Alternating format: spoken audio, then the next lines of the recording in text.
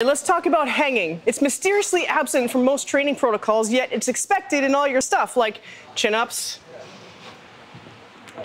Obviously, you can't do a chin-up if you can't hang. Toes to bar. And heck, if you want to climb or do anything else, right? Some of you might be thinking, I have no intentions ever of touching my toes to a bar. And I will certainly never see myself doing a chin-up or a pull-up. Hanging, questionable.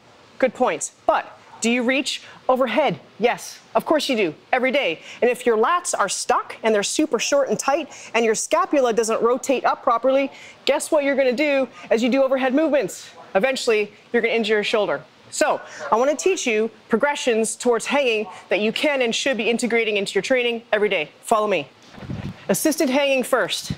You can go pull-up grip or chin-up grip, but I'll start with pull-up grip.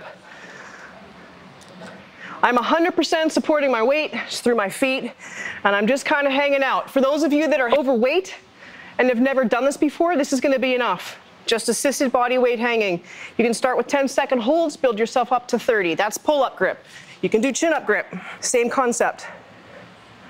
Just get used to your lats stretching, not to mention the benefits for the hands, wrists, and the elbows. Once you're good at both legs on the ground, assisted hanging, just go to single arm, both legs on the ground, and now get used to, obviously, single arm assisted.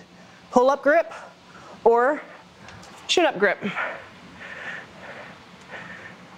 You might be surprised after doing this for a little while how much better your shoulders feel. Good luck.